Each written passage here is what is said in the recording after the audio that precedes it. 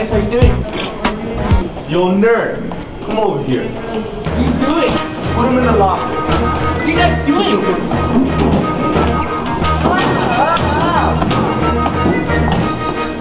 Dude. Come on, guys. Man, I had enough of this. What are you gonna do about it? I'm so cool. I'll challenge this guy. Yeah, you heard me. What? I'll challenge you to a fight. Fair? Just go down. You don't even know who you're messing with.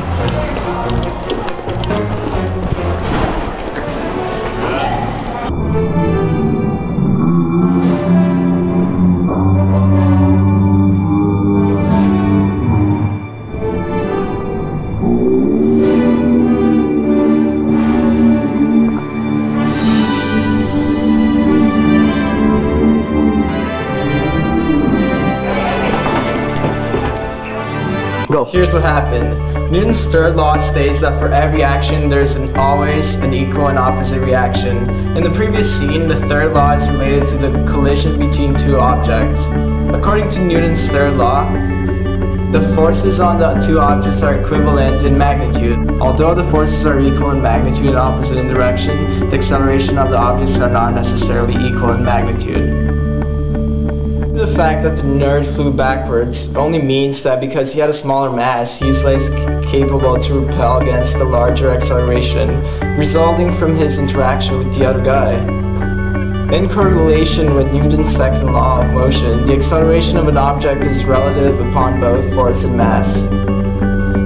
Therefore, if the colliding objects have unequal mass, they will have unequal accelerations as a result of the contact force which results during collision.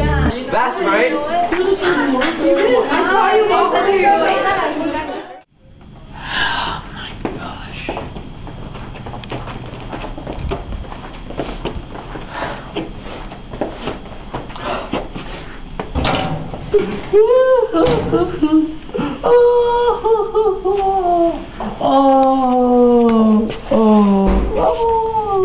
As you can see, it doesn't look like Newton's third law, but there's actually something happening. The normal force is perpendicular to the nerd, since the nerd is on the ground.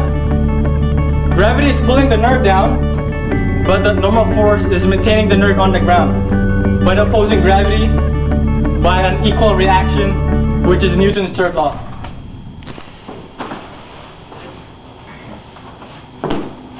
Mom, I'm home. Hey, honey. How was school? I don't want to talk about it. Huh? What's wrong, honey? I'll be in my room. Honey, no.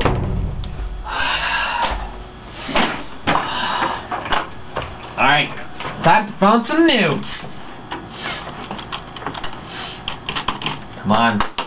Come on. Alright, time to play the game.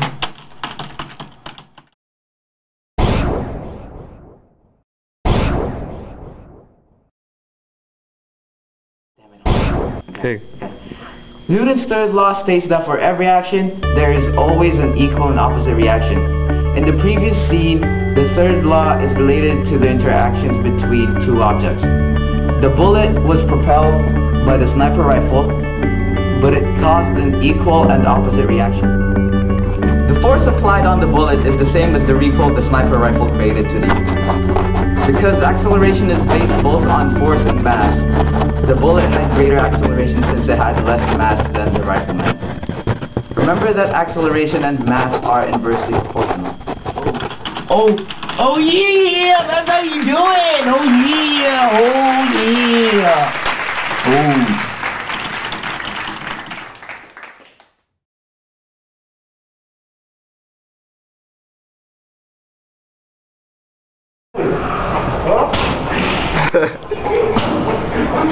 You got it?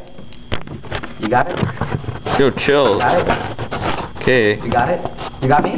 Yeah, go. Okay.